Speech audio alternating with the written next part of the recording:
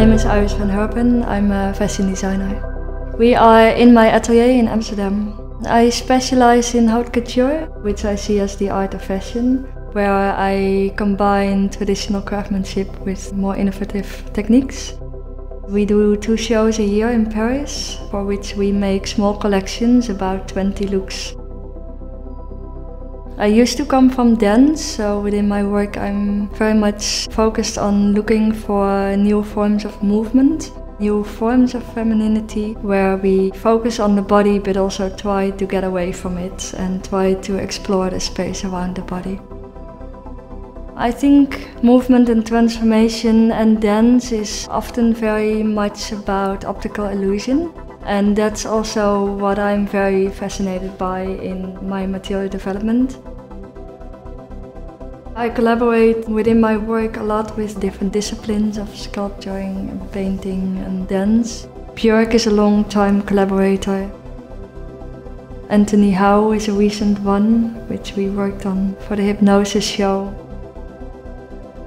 It made me realize there is so much within fashion that is unexplored, and there is so much strength in collaboration.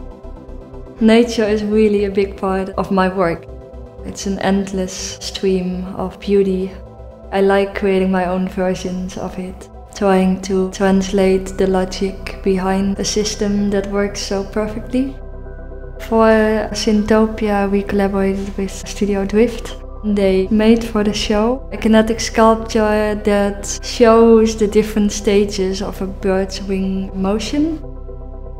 I like working with a combination of materials, like I like working with a combination of tools.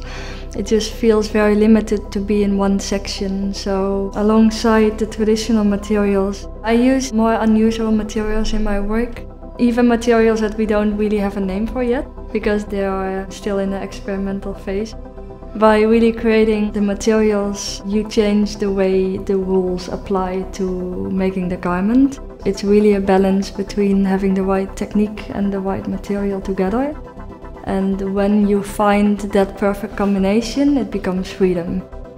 Like one example is the collaboration with Jolan van der Wiel for my Wilderness Embodied collection, who specializes in magnetic forces.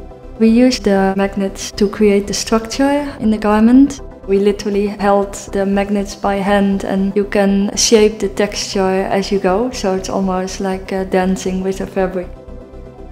My process is pretty chaotic. We work on material development, we do a lot of experiments, but for a very long time in the collection process we have no view on the final result yet, which I really like. Haute couture obviously has a beautiful tradition of centuries of craftsmanship. I think the focus on innovation has been less apparent for the last few decades. Maybe because the industry was just small and it's actually growing again, and in that sense I feel we are in a really exciting time, as couture is actually a really strong platform for developing new techniques and materials that can be translated into the larger industries after.